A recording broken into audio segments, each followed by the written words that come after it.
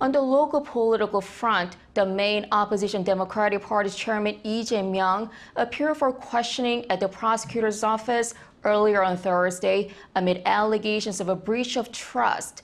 Lee is being accused of giving special developmental favors to a private contractor during the construction of apartment complexes in Baekhyeon-dong neighborhood of Seongnam City back in 2014 and 2015 while serving as the city's mayor.